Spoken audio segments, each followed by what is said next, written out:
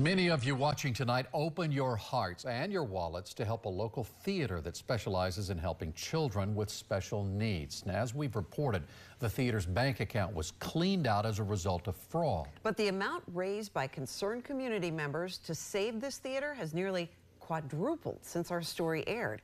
8 on Your Side investigator Walt Buteau joins us live in studio.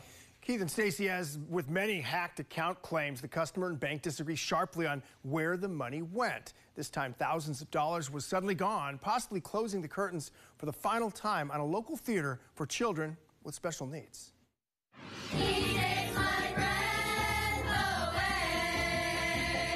After brightening this Davenport stage with a fairy tale, there were tears from the young touch of drama actors. Oh, I was in tears with them. I was bawling. But then seeing the kids cry, I guess to me it just really made me realize it really is important to them.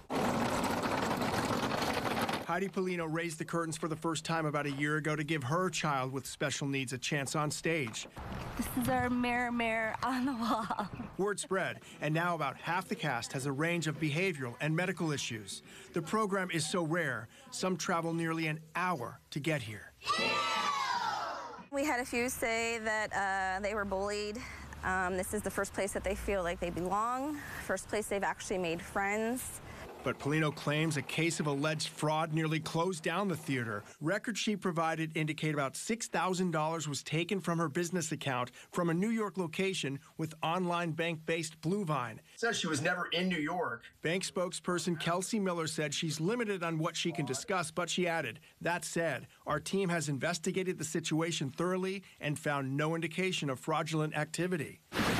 Polino had all but given up until donations started coming in from parents, audience members, and 8 on Your Side viewers after our first report aired Friday. We received two $500 donations just from people from the news that I know of. And there were other offers, including this from a viewer who wrote about her son. He's in the 8th grade and would like to use some of his savings to help save the program. That's incredible. That's a very good kid with a very good upbringing, with a great heart.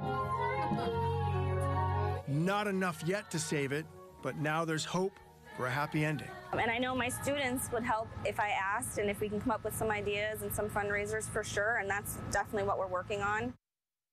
Bluevine spokesperson told us the bank takes account security very seriously and communicates with its customers about how to protect their deposits. But so far, the company is not budging on its stance on a touch of drama's account and the missing money.